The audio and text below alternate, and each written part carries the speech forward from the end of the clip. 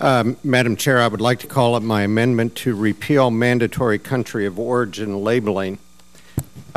This amendment would repeal coal for livestock and poultry. Regardless of the merits of the idea, we have bitten off more than we can chew.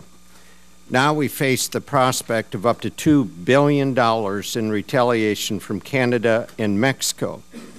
But the significant piece of this, Madam Chair, is that Canada and Mexico are two of our biggest trading partners in agriculture. The proposed solution from USDA would be even more of a burden for everyone across the value chain. Instead of labeling meat product of the U.S. and Canada, now we would have to say born and raised in the U.S. and slaughtered in Canada. And you can't even commingle meat from animals that don't fit that exact combination. Talk about a regulatory nightmare. Even if the WTO somehow determines that this doesn't cause discrimination against Canadian and Mexican cattle, it's poor policy. If consumers want cattlemen and other livestock producers to incur the expense of tracking the movements of their animals, there are ways to do that in the marketplace that don't require a federal mandate.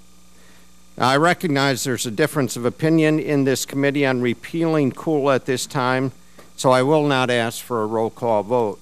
However, I hope we can resolve this issue before some of our largest trading partners retaliate against our exports. Madam Chair, with that, I withdraw the amendment.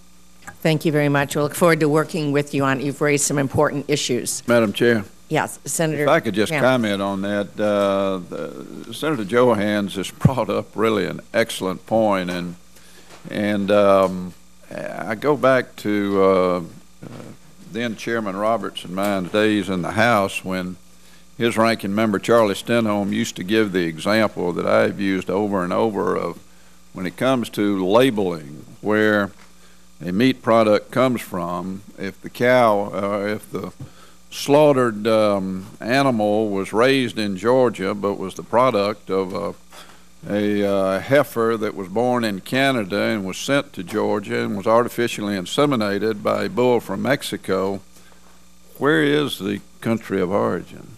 This is the most confusing issue that I have ever seen in all of my years on the Ag Committee, and I hope maybe Senator Johanns will think about bringing this up on the floor and see if we can't figure out a way to resolve this, because it is confusing. It's causing us problems now with our Mexican and Canadian partners.